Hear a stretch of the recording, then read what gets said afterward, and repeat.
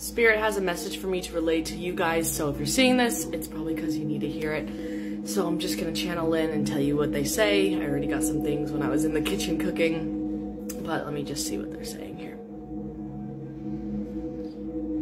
Do not take so gently what being alive right now means for your soul.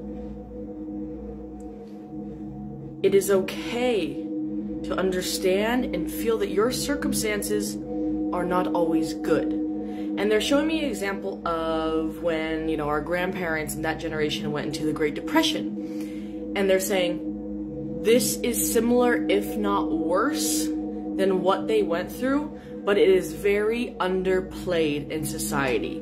Society needs to wake up to how bad things truly are, and it is okay. That is why we have a depressed population, an anxious population, a broke population. Things are worse than they have ever been, worse than the Great Depression. They're making this very clear that we need to be an acknowledgement that it is okay to feel like life is really hard on Earth right now, because it is.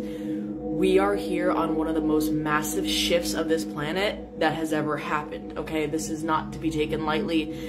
This is not just like fun little TikTok trends and, you know, influencer life. Like, there's real shit going on, and I feel so much heavy depression from the collective.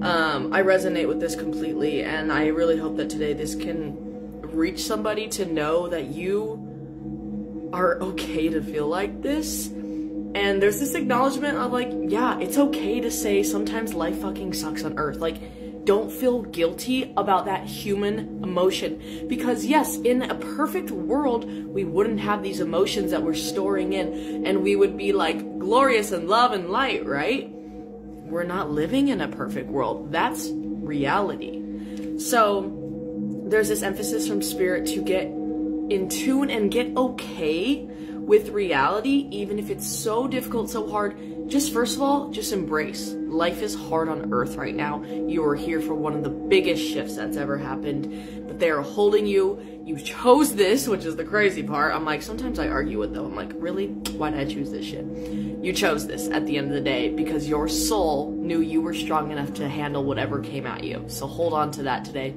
Love you guys. Hope you're doing good.